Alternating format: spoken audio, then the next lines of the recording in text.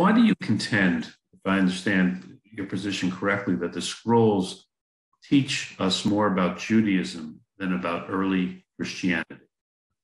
Well, I think what has to be emphasized here is to start with, what are we studying when we study the Dead Sea Scrolls?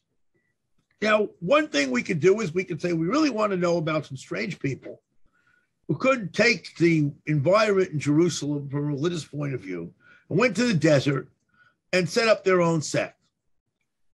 The alternative is, I want to study the scrolls to see what the scrolls tell me about Judaism at the time. So I'm going to look at the biblical scrolls. What do they tell me about the state of Tanakh? I'm going to look at the works of non-sectarians, as we call them, that came into the possession of the group. And I'm going to look at the group's own works. Now, the difference between these two activities is that in one case, I'm studying a corpus of Jewish texts that come from Second Temple times, and I'm studying about Second Temple Judaism. The other way, I'm studying some strange people. Now, what happened in the field historically is that the study of the strange people was what really was the mainstream. And then those strange people were understood to have some connection to early Christianity based on a theory that went back hundreds of years, that the Essenes might be proto-Christians.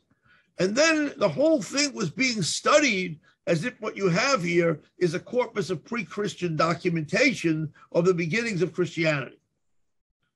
Now, this, in my view, is erroneous, because if you read the entire corpus as we have it, you have an enormous amount of information, not simply about the sectarians themselves, but about Judaism as a whole, as found in many of the other books, and also in the sectarian arguments with Judaism as a whole. You learn about the people they're arguing with. So from my point of view, the basic data that I'm reading, that I'm looking at, is data about Judaism in the Second Temple period as a large-scale enterprise. Now, that is the generality of the answer to your question. Specifically, the thing becomes a little bit more complicated for the following reason. There is no question that there are certain things in the Dead Sea Scrolls that strongly influenced Christianity that may not have influenced Judaism.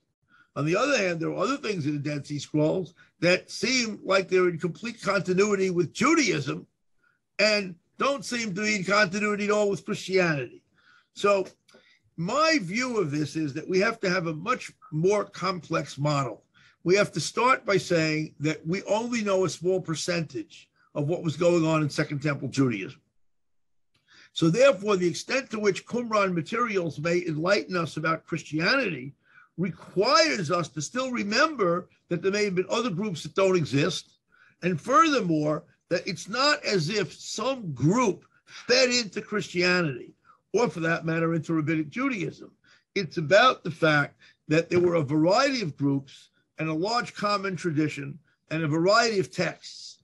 And these books, groups, etc., influenced the rise of Christianity, some of them in different ways. Just as one example, Pharisaic ethics are the basis for the ethics of Christianity. That's no question if you read passages like the Sermon on the Mount. It's blatantly obvious.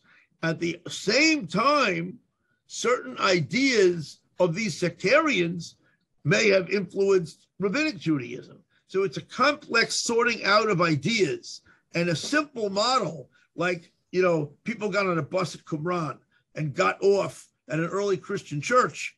That kind of simplistic approach doesn't reckon with the complexity of the intellectual and religious tradition, knowledge, etc., that we're gaining of Second Temple Judaism.